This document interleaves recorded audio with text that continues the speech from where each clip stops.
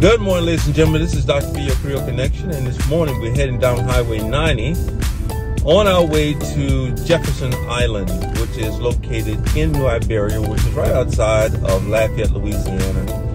Today we're going to visit the Rip Van Winkle Gardens and the Jefferson House located on Jefferson Island. It's a little different from our usual fare of antebellum homes, but it was built just a few years after the antebellum period in 1870, and I think it has a lot of the same type of architecture. It's not a Greek revival style like we usually see, or the Italianate style, but we are going to see what it looks like. But the big draw here is not the house as much as it is the gardens. They are they have a good reputation. Although I want to make that judgment for myself, because some of the gardens that have these types of reputations tend to not be as vibrant and as exciting and as positive as others. So let's go take a look. This is some of the longest, most spectacular Spanish moss I've seen in quite a while.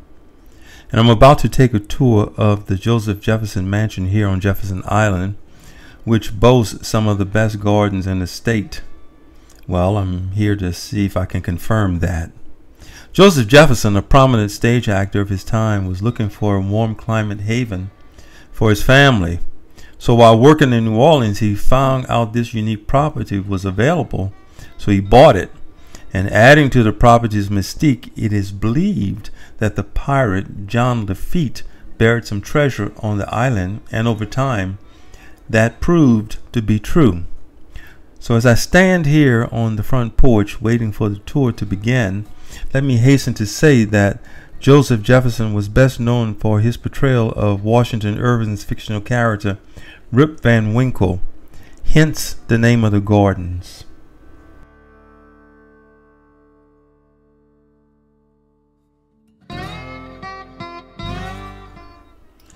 Well, video was not allowed inside, so here is a shot of the mansion from about 50 yards away.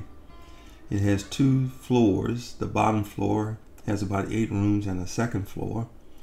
And sitting prominently above the second floor is the cupola, a fixture designed to aid in ventilation and to dissipate heat. So here we have a picture of an entrance hallway leading into a dining area. This is a very sought out Victorian mansion for weddings because it recaptures the romance of the late 19th century.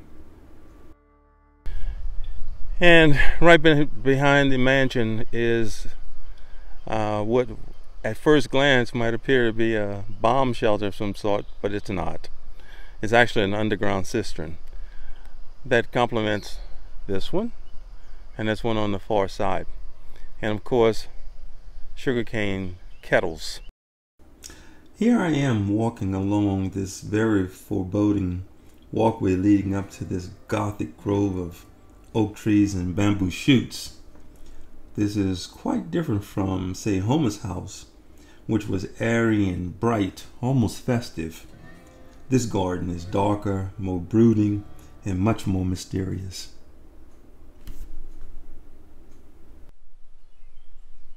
Let's see if we can go and find a shot of the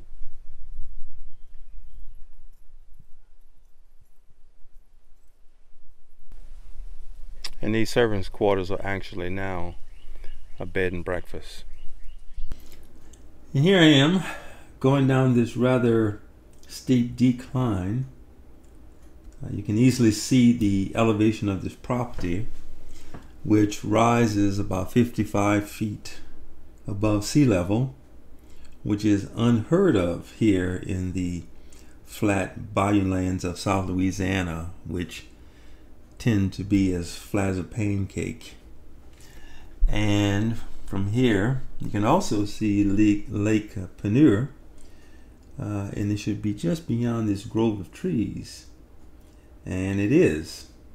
You can see the blue waters peeking through the tangle of moss and flowers and winding, leaning branches of various types of trees. So here it is, Lake Panur. This is a nice reward for all the walking. And that's Panur is P-E-I-G-N-E-U-R, which is French. And loosely, I think it means combing. For a lake, the water seems unnaturally blue, and the bulkhead here consists of this riprap. Beautiful.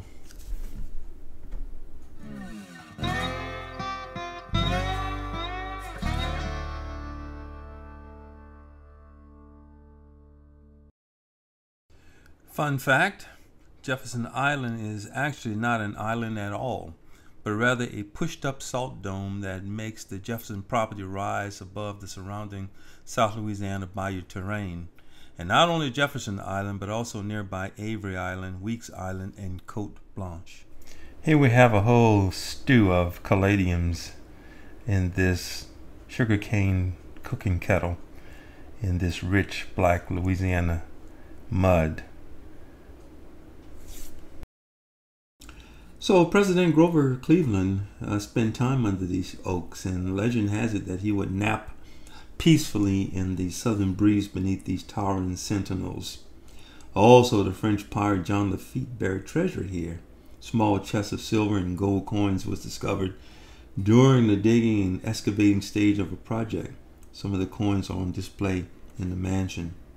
Now these paths are wide and covered with gravel, so navigating is easy.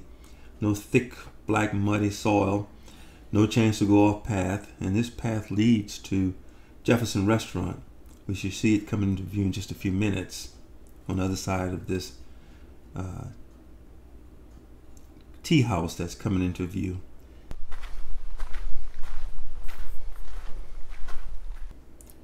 So here it is, the Japanese tea house. So what's a Japanese tea house, you ask? Well, it's a place for drinking tea and ceremonial gatherings. It's also known as a chasitsu in Japanese. And people gather in this room.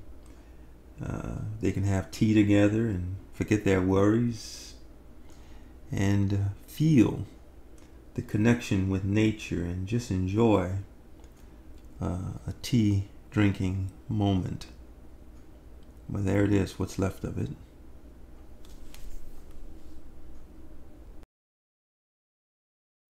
I'm actually a little surprised as I walk through these paths and see all of these oriental shrines and tea houses and bells and gateways. This place has a decided oriental theme. I'm surprised about that. And you can see here, I'm not sure what this is. This is garden art at another level. And continuing, we have even this bell here, and behind it a gateway of some sort. As I stand here and look at the bell over this well and the gateway behind it, you can see it is also definitely oriental, with the lace, wrought iron, and engravings. I'm always a little leery of going through a gateway from one side to another. I don't want to make any dimensional leaps, so we'll just leave that there and continue toward the restaurant. This schoolhouse, regardless of its original use, seems closed, although I do see a few tropical birds in cages through the window. I'm reminded of a line from one of my favorite poems, Sympathy, from which Maya Angelou borrowed the line, a caged bird. The poem is written by Paul Dunbar, the son of a slave. And the line goes, "And the faint perfume from its chalice steals, I know what the caged bird feels." So, making a retaining wall. Ladies and gentlemen, I think I've found my restaurant today. There's a restaurant attached to this mansion with seating inside and out. I decided to sit next to this beautiful lake with a nice breeze coming in off of it. Well, the meal was just lovely. A club sandwich I ordered light with a very fresh house salad and a piece of chocolate cake, all served by a very cheerful, positive staff.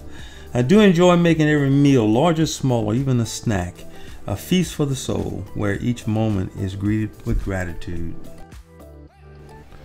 Well, that concludes our visit to the Rip Van Winkle Gardens and the Joseph Jefferson Estate here on Jefferson Island. Since the estate was built in 1870, it is not an antebellum mansion like the ones we are so fond of visiting. This estate has no cash crop like sugar cane, although the owners have made a small fortune selling salt mined from the salt dome that forms this island. There is no river. The history here is rather tame, but nonetheless, the property does have a rich tradition of taking full advantage of Louisiana's climate and the rich delta soil, and as a result, has produced some of the luscious gardens here in the South. This place, with all that it has to offer, remains one of Louisiana's best kept secrets. If I had to summarize it in a word or a phrase, I would say it's a labor of love. Someone with a horticultural passion took this island and created quite an experience. It's not as ornamental as Homer's house, but it's beautiful nonetheless. Well, this is Dr. B. I am your Creole Connection, heading back to Highway 90 and going south. Thank you for watching, and we'll see you in the next video.